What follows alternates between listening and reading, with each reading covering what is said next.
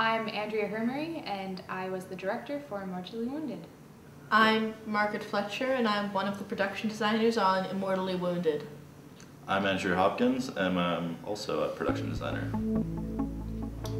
When I finally saw location, it was absolutely perfect, and it seemed like I didn't really need to buy much, and it seemed mostly we needed to focus on wardrobe.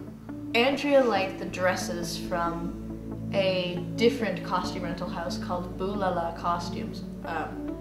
Better. Great place. Yeah, awesome costumes there. Who's the third dress? What? What? Why do we have three dresses?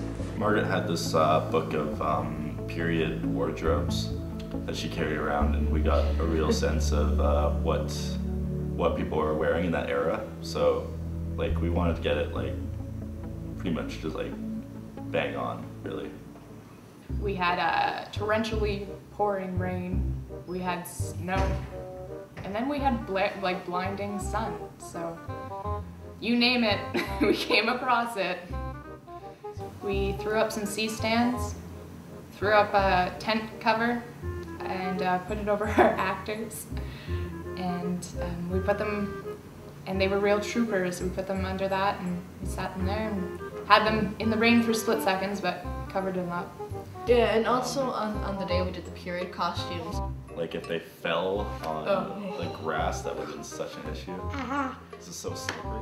It was possible we did it, but it was difficult, to say the least. There's one sort of continuity problem that we had, which was that we had Nike shoes on the set. Paintings, though, those were pretty fun.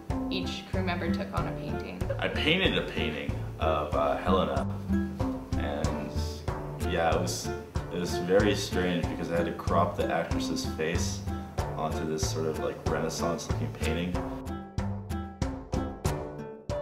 We had frames that Andrea had assembled. These weren't, actual frames. She put them together, and some of the canvases didn't exactly fit quite. And then we had to attach the fishing wire to the back of the frames with packing tape. Yeah. And then the next day we had glue. Yeah, we had a glue gun, which was awesome. Because the one just did not want to stay up. It's glue gunned to the frame. This damn thing should stay up now. I don't think this film would be what it is without the awesome production design we had.